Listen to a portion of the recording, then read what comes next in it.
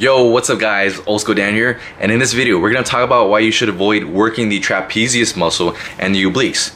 Hit the music.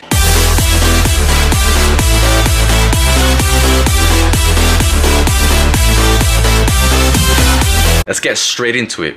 Number one, avoid training the trapezius muscle. Two credible sources I'm going to list right now. Number one, in Gironda's Wild Physique book, he talks about why you should not work the trapezius muscle. And in Steve Reeves' book, he talks about why you should avoid training the traps.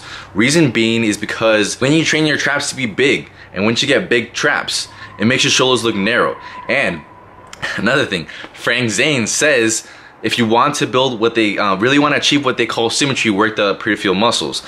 And the peripheral muscles are like the lats, the forearms, the calves, and the waistline, and so and so. But anyways, he talks about why you shouldn't hit the traps, the chest, the ass, the thighs too hard, because that doesn't give you a symmetrical look. It gives you a blocky look. And if you notice this, a lot of the old school bodybuilders and a lot of every classic bodybuilder from the 70s down never had big traps. It wasn't until like they hit the bodybuilders in the 80s and the 90s where they started having the big traps, and they got massive, huge, like Dorian Yates and guys like that.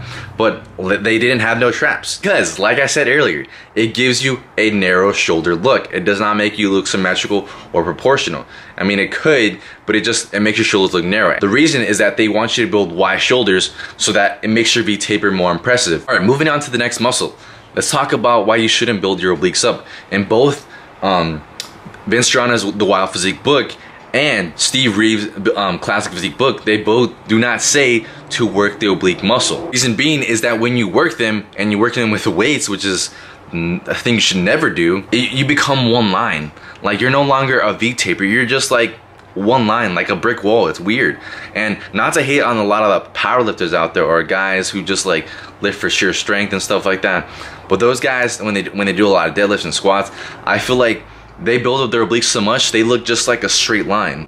Like, I don't like it. It's not V taper. It's not beautiful. It's just like, you're just very basic. I'm sorry. And I sort of get frustrated when I'm at the gym and I see someone doing side bends. I'm like, dude, oh my gosh, why are you doing side bends? You probably don't even know what that does to you. So that was some quick value for you. With that being said, if you found this video useful and you thought it was very valuable information, give this video a like. Subscribe if you want to see more videos like this. Thanks for watching. This is Old School Dan checking out. Peace.